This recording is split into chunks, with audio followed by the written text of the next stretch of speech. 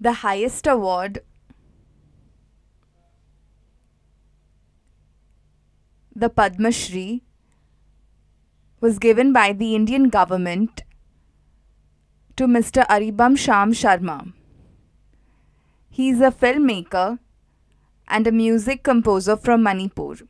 The Padma Shri was awarded to him in 2006.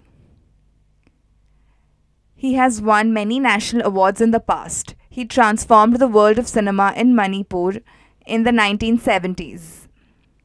To protest the Citizenship Amendment Bill, he has decided to return his award. This bill provides refugees from Afghanistan, Bangladesh, and Pakistan who came to India before 31st December 2014 with citizenship.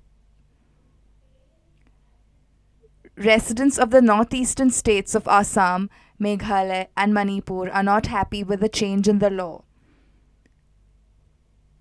They have been protesting the law for many days now. Mr. Sharma said that the government does not want to provide what the people want. He said it would be wrong if he accepted the award from such a government.